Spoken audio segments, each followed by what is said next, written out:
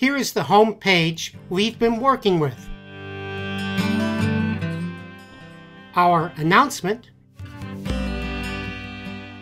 our event, and our task.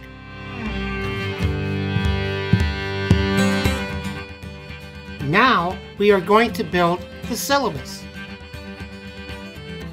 Start by clicking on the information link and click on the Build Content button. We are presented with a list of options. Select Syllabus and enter an appropriate name.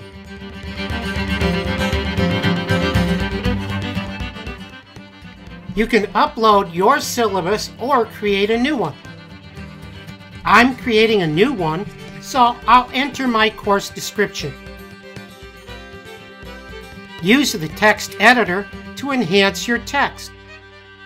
Next, I enter the learning objectives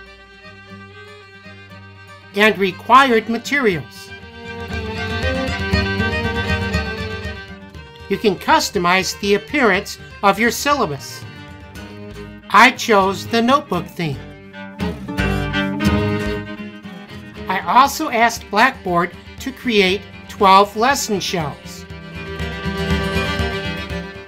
Click Yes to make your syllabus available.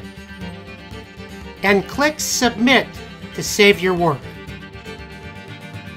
Our syllabus is now ready for students. And we can still add lessons, delete lessons, and edit the syllabus. Click here to rename information.